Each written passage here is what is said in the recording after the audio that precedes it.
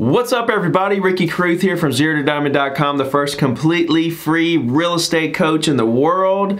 So today I want to talk about real estate hack number 5. This is going to be how to pick your farm area. Okay, so when I'm picking out a farm area, the first thing I want to do is if I'm choosing, if it's my choice, I'm going to choose something close to where I work. That way when I need to meet a buyer or seller or do a contract or listing appointment or whatever the case may be, I'm not driving a long way, and so I'm cutting down on my driving time, which is going to be exponential for me long term because every minute counts. Okay, the second thing I want to do is pick something in the close to the average price range of my market. Okay, I want to choose it there because obviously that's kind of the hot range of the market. Okay, I want to go there. That's probably the farm area that you can make the most amount of money in, right, in the least amount of time. Then once I've hit that for a while, I'm going to diversify.